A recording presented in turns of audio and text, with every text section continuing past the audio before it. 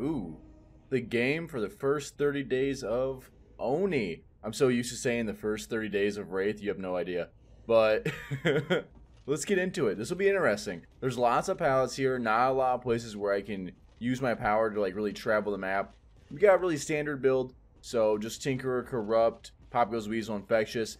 Standard, what you're going to do is run Corrupt so you bring survivors to you so you can get that first hit.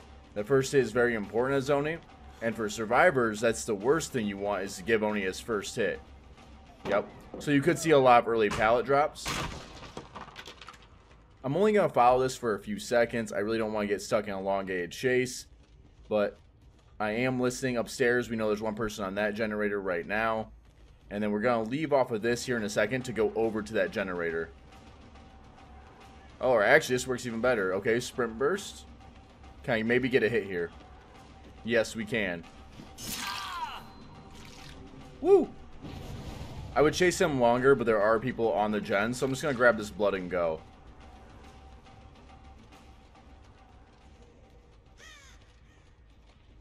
With the maps like the game, you have to be kind of careful on where you spend your time, because any survivor can really waste a lot of time by just simply dropping every pallet they see. We're going to hold our power until Tinkerer comes up, or until I see a really good opportunity to use it. Down the stairs. When you're playing on this kind of map, you really want to eat away at the resources, and then over time, you know, they won't have anywhere to go. And it's all about gen management until then. Smart play. Alright. First one, easy peasy.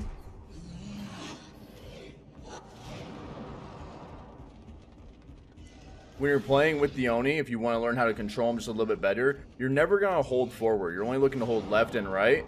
This might change with console users, but it should still hold for all the PCs. Alright. There we go. Yeah, I didn't have much time left anyways. There it goes.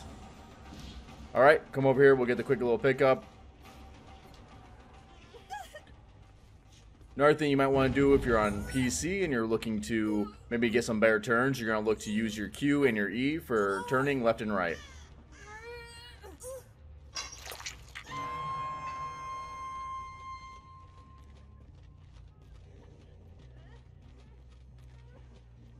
They probably finished this gen over here, but I might be able to do some damage to him afterwards. Ooh, he's running off actually early. That's really bad. He definitely should have committed there. We get a lot of value. Alright. And we're just going to kind of follow this up now. Lithe. Let's see if we can get him to drop this pallet. No. That's a good pallet. You typically want to eat a hit before you drop it. You never want to drop that while you're at full health anyways. Alright. Get him bleeding. It's looking good. He'll drop this one. Yep. We're going to break it and leave chase. Well, actually, let me grab my power first. Power's pretty important. So, there we go. Great. You'll see me leave a lot of chases here. You won't see me leave as many in a more open map because I have a little bit more time to kind of play around. But, hi, how you doing? There we go. Everyone downstairs. Tried turning around there. Couldn't do it. Feels bad. I am excited to see how much growth I do over these 30 days. And see how much better of an ONI I can become.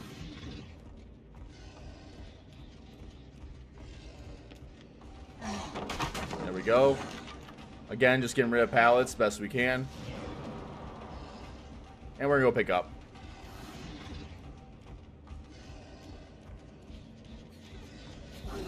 Typically, you want to try and pick up while you're still in your power. Oh, that's great. Thank you.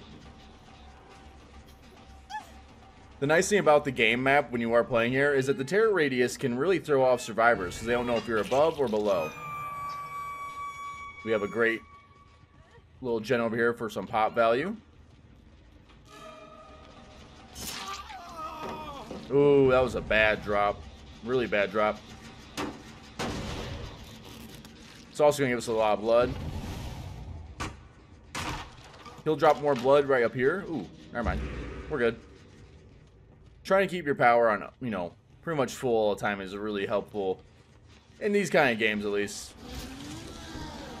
This poor thing.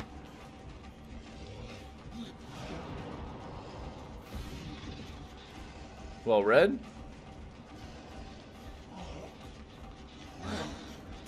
There we go. Other survivors over here on a generator. He's running, though.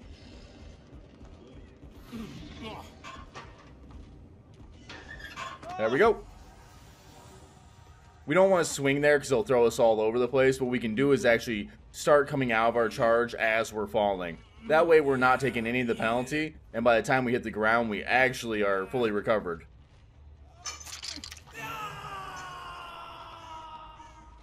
Let's look around. We want to get some good pop value again, but there is no Tinkerer. But this is doing some pretty good work right now. So here we go.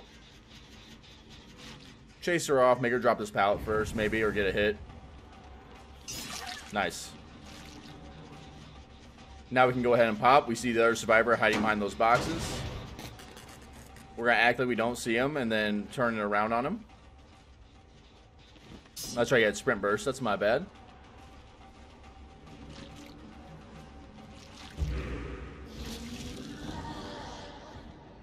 She dropped. He's still here. Ooh. That's gotta be a scary moment though, huh? And we're just gonna take our time and get our free hit. Now, while Oni has a ton of snowball potential, you shouldn't always be looking for it. It's perfectly okay to get a single down and then pick that person up. Not always if you have someone that's in an easy to hit place, but a game, you know, I keep saying the game like this map, but the map on the game, whenever you're playing here, you're really looking for one hits and then moving on and trying to keep your power as much as you can. This gen over here seems to be going pretty good, and we know survivors are here. I'm going to kick it. I know she's right there.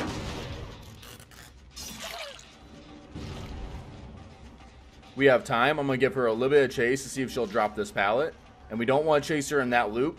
You want to chase her this way in case she decides to, you know, veer off and go over there. Okay. She's smart, so she didn't go the standard route. Typically what survivors will do is because they're over there, they'll go the, you know, route, the easiest route, and they'll go forward. But she was smart enough to not go that way, so we're not going to chase her. Okay, I see one guy over here. We'll use our power, see if we can get rid of another pallet or two. Okay.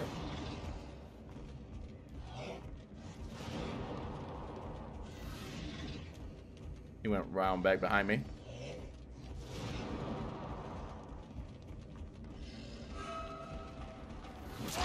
Nice. Quick little flick, we're able to get it. No one's around us, we pick up. I would rather have a better hook, like more towards the middle, but I don't want to waste the time to put him over there.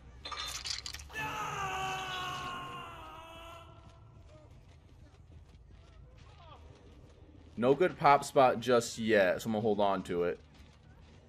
I hear someone going for the save, it sounds like. Someone's also over here. They're going to run up the stairs right now. Oh, this is a good pop spot. Alright, she's dropping.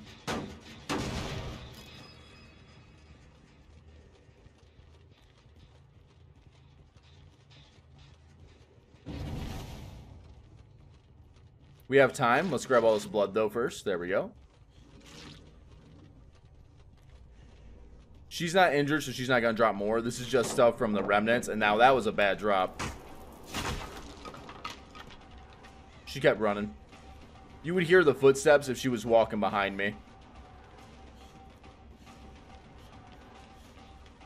She'll drop this.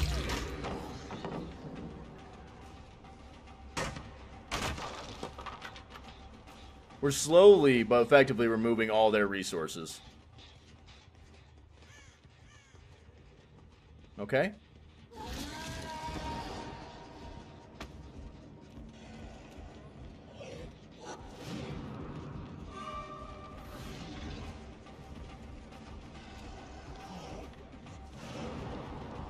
Okay. There we go. Whew, he made a bad spot there. They're healing. Let's go take a quick look over here. How far do you go? There she is. We're gonna try and get use out of this. No, we won't. We won't get there in time. And we don't want to lose a kill. We sacrificed the gen. That's okay.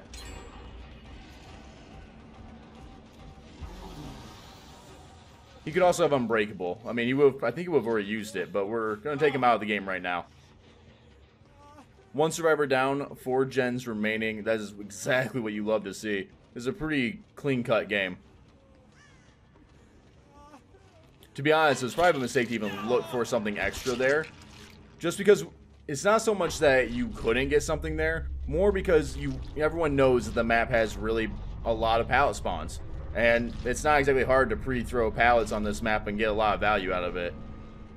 So, standard, we should have just taken the hit right there, picked him up, and moved around. That would have been the better call. Because then we would have had our power fully charged right now. Because we would have only used half of it. Okay. You ran out. You should have crouched that one. Well, take it. Use her to give our power back up. We're going to use our power here. That way we can break out quick and maybe look for a cheeky little play. Oh, I let go.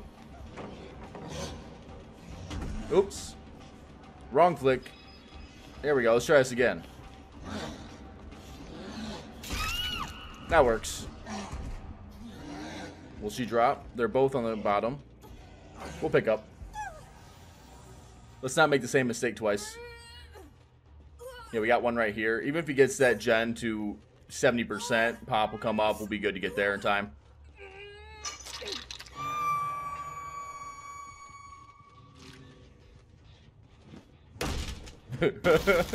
Fucking punching doors down. That doesn't really have a lot of value. Here we go. I thought I could catch him before the sprint burst was over. We'll tag him real quick.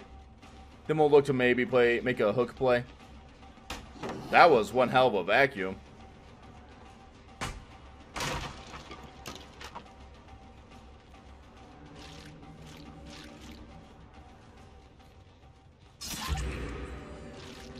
Cool.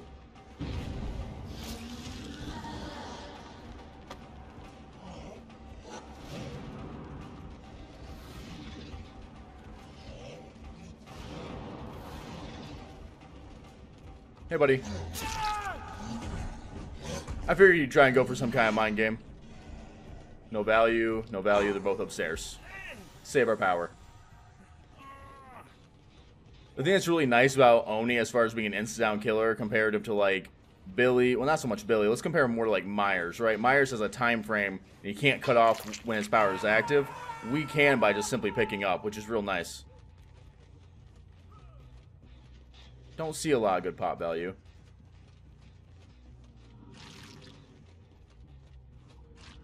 But we know they were working back here, right? Kind of. We'll go ahead and kick it. To be honest, I think I picked the worst gen for that. Take a peek around. More power. Make sure no one's hiding. He's going around that way. Okay.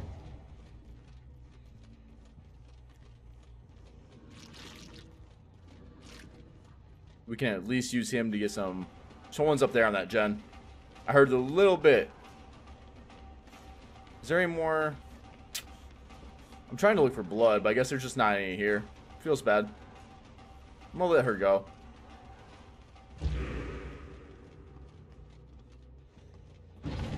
Perfect.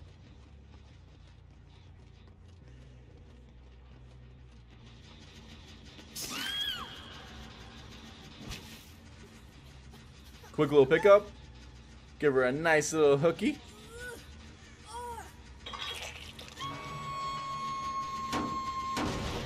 We also know now that we have a lot of blood over here. Once we use our power, it'll disappear, but when we come out of our power, we'll be able to go over there and pick it back up. So, we know where to basically refill shop is at. And here we go.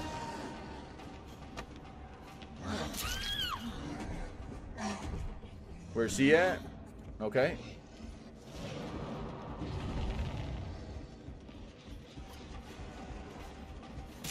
Okay. We don't want to pick her up just in case of DS.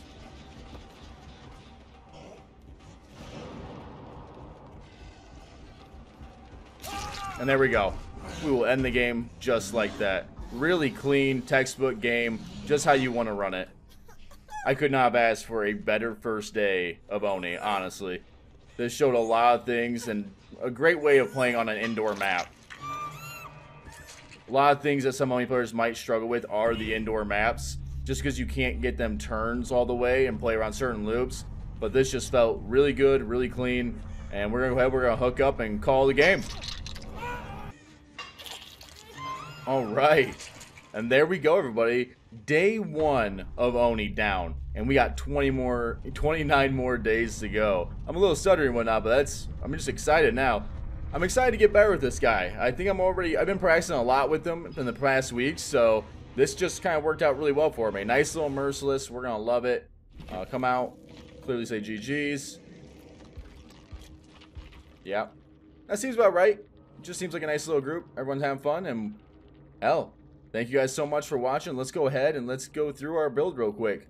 We have Tinkerer, Corrupt Intervention, Pop Goes the Weasel, Infectious Fright, and for add-ons, we did run some stronger add-ons with the Wooden Oni Mask, and of course, Scalp Top Knot. This is really well done. They played really well. We just happened to be really on our A game today. So, much love, everyone. This was also a perfect game in the best sense. Until next time, everyone, I'm Red, and I'm signing off.